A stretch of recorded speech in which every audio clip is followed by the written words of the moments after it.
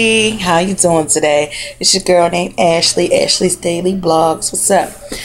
I wanted to say hi to everybody on Google, Facebook, Instagram, and YouTube.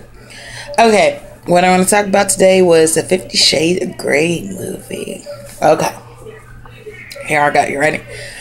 I loved it. I did not read the book.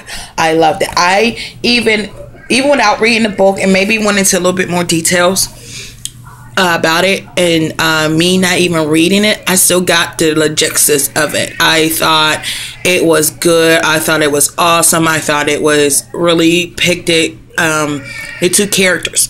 The one thing I wanted to say, like when I was watching the commercials for it, they didn't hype it up the way it was going to be. Like, it was literally like what the commercial said it was going to be. I think it was more the reporters hyping it up than what it was to be. If you watch the 5-second clips, it's exactly like what's in the movie, but like when people were talking about it, like interviewing and stuff like that, it was hyped up, but it really wasn't.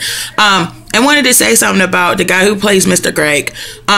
I kept wondering in pictures, he would just like have these funky looking face and like be like all mysterious and stuff. Like, well, why not like, really into her?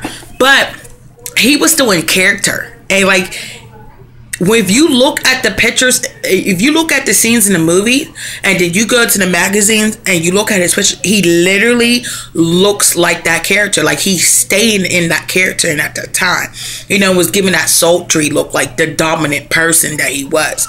And let me tell you something, women. Let me tell you something. Girl, now y'all know y'all like that man. Y'all know you want a man to do that to you. You want a dominant man. And a lot of women might not say they don't want a dominant man. You're lying. You're lying, because that's hot.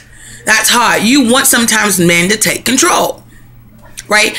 But I like who they picked for the girl. She played her part very well. She was doughy-eyed. She was a virgin. She was innocent, did not know anything. He was shocked about it. Like, where you been all my life? I've been waiting for you. That's a clip from the scene. Like, it was really good. And the thing, like, a lot of people don't know, if you sit there and watch the movie, even though he's the dominant and she's submissive, the roles do switch. You have to watch it really carefully, because she comes to be dominant. And the reason why I say she comes to be dominant is in the emotional department. She opens him up so much that he's never been there before in his life. Like, he's never been that open in his life to anybody. So they're both playing two roles. They both are breaking rules, more than rules than what it needs to be. But I think both of them, in a way, were playing. One was playing dominant, one was playing submissive. He was dominant in his making love department, but she was submissive in that part. Now, he was submissive in the relationship part of his emotions to her, and she was dominant. Like, she controlled that motherfucker. The only thing I did not like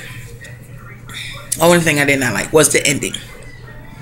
Now, I don't know if they did that for a reason, because I heard there is a second book coming out, and I heard there's a second movie. Now, what I heard, there was 3 books coming. 3 books. That's what I heard. And like I said, I never read the book. I don't need to read the book, because it's literally